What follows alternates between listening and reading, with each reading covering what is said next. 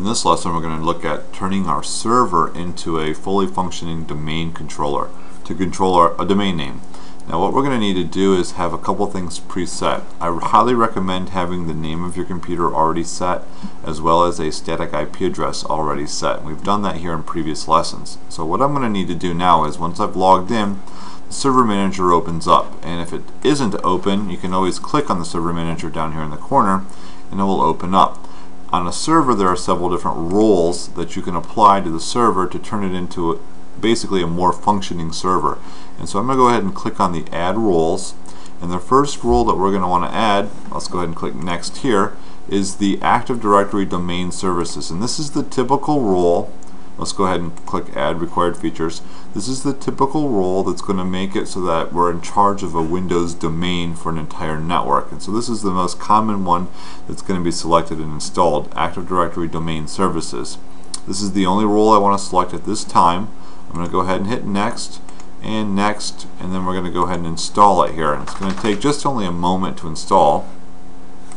And now you can see here that it has installed successfully.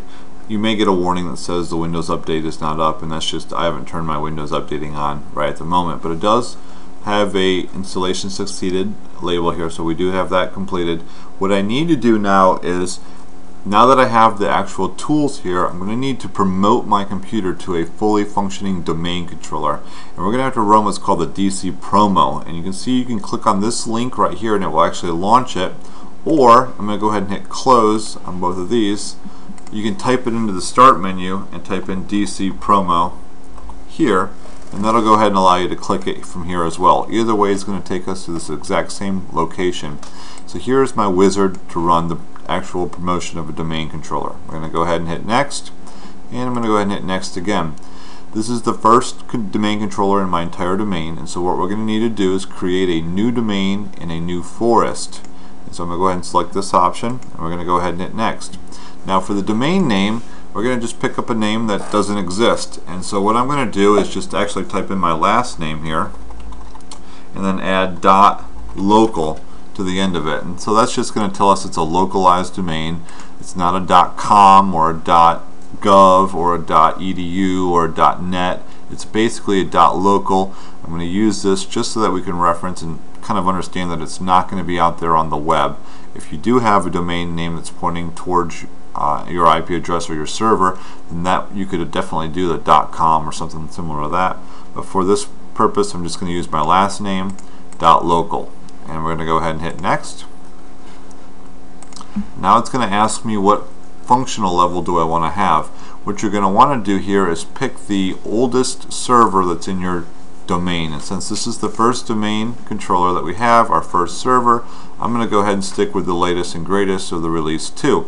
However, if you do have multiple servers running on your network and you have a couple older ones, you're going to want to pick up to the oldest one that you have on there. But I'm going to go ahead and hit Next on this one, and it's going to ask us here if we want to install the DNS server. And this is going to install the DNS role in our computer. This is where our domain name is going to come in. And we do want to have that checked and have that running here on my computer. The global catalog has also been checked. It's already highlighted. This is going to allow us to have all of our settings stored here on our computer for our entire domain. So we're going to go ahead and leave that there as well. I'm just going to go ahead and hit Next. And it's going to tell us it cannot find a DNS server. That's okay. We're just going to go ahead and hit Yes for that. This is the default locations that it's going to store information. You'll see it store the database and log files. They're going to store these on different locations on our computer. I'm going to go ahead and hit Next on that. And then I have to type in a password for this account. And this is going to be a password to be able to access some of this information. And now one of the things to notice is that it's different than from the administrator account that's on your computer. So you're going to want to put a password in here. That's a password you won't forget. And I'm going to go ahead and type in my password for this now, and in case we ever need to access these files, we're going to go ahead and hit Next on this, and we've got a summary. I'm just going to go ahead and hit Next. If you place a checkbox in the reboot on completion, it's going to automatically reboot, and so the next time we come back here after this is installed, it's going to go ahead and restart my computer, and we're going to be prompted here at the login screen. After the computer reboots, we're going to be presented here with a login screen, and one thing I want to point out that's different is you're going to notice that it's going to start with your domain name / the user account, which is going to be administrator. We're now logging in with the domain user accounts rather than the local administrator account or the local accounts that are located on the local machine. If you do want to actually use one of those local accounts for whatever reason, you would have to type in the name of your computer itself / the user account. And so we're going to go ahead and log in now using the domain administrator account, and it's going to have the same password we set it up with earlier, so I'm going to type that password in, and we're going to go ahead and hit the go button there.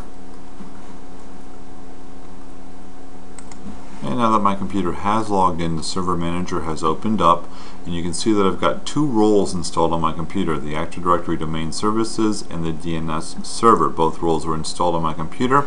If I click on the Server Manager up here, you're going to see that the name of my computer has now been changed slightly. It's not just SRV-1, it's now SRV-1 dot, and then the domain name comes after it.